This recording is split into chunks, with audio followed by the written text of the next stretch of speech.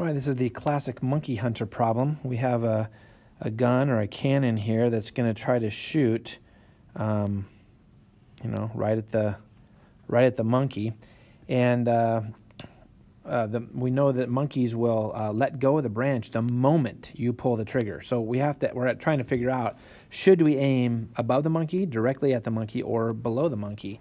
And the way we're going to do this is we're going to say that we are 4 meters away from the monkey, and the monkey is 3 meters up.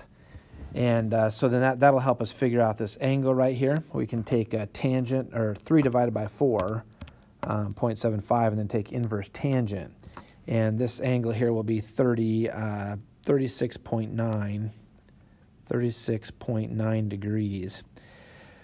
So we know that the velocity of this gun is going to be 7 meters per second. And so what we want to find out first is what is the horizontal velocity and what is the vertical velocity. So the vertical velocity would be 7 times 36.9 sine. And so this is going to be 4.2 meters per second. And then we have 7 times 36.9 cosine, and this would be 5.6 would be our horizontal velocity. Okay, so the way we're going to do this is like in 4 steps. First of all, we're going to determine how much time will it take the bullet to get over to this vertical line, because the monkey, if it falls, is going to fall straight down along this line.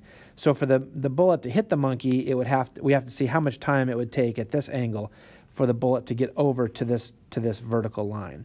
So that's pretty easy to do, because we have velocity equals distance over time, and the distance that we're going to take to get all the way over that line is 4 meters. That's our horizontal range.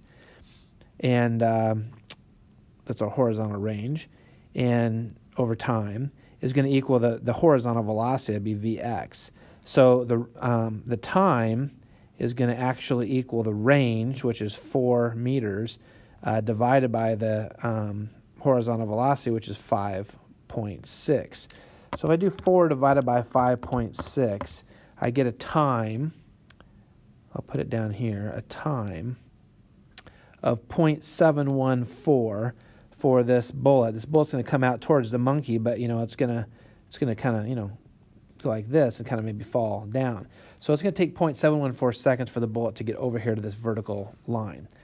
So then what we want to do is for number 2, we want to determine how high in the air will the monkey be. Not the monkey, the bullet. Where on this line over here, how high up from the ground will that bullet be after 0.714 seconds? So to do that, we're going to use the 4.2 initial velocity. And so we'd have D would equal VI times T plus 1/2 a T squared. And so the initial velocity is 4.2 times the time, which is 0.714, plus 0.5 times 9.81 negative is our acceleration, times 0.714 squared equals, and we get a height of 1/2 meter. So this is 3 meters. So the bullet is going to be 1/2 meter from the ground. Determine the height of the bullet at that particular time. So let's see, let's divide this up. There's 1 meter, there's 2 meters, there's 3 meters. Okay, so here's 1 meter. So right here is where the bullet's going to actually be. So it's going to kind of come up here, and then come back down like this. Okay, so now what we need to do is we just to figure out in that same amount of time, how far does the monkey fall? So if the monkey can fall, all the way to this exact same point, then we know that the bullet and the monkey would be at the same point and they'd be hit.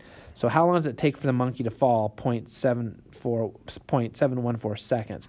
So again, I'd use D equals, my initial velocity for the monkey is 0, so that would be 1/2 a, negative 9.81, times 0.714 squared. So what do I get?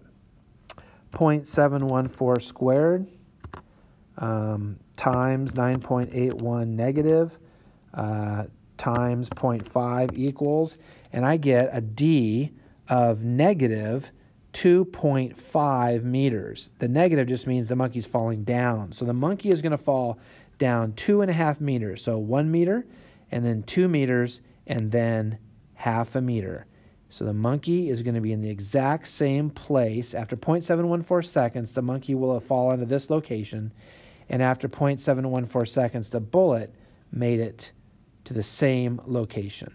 So what that means is if the monkey's going to drop as soon as we shoot the gun, we actually need to aim directly at the monkey. So the monkey will fall, the bullet will go up, but it'll also be falling the whole time, and the monkey and the bullet will end up at the exact same location. The answer to the monkey hunter problem is always aim directly at the monkey.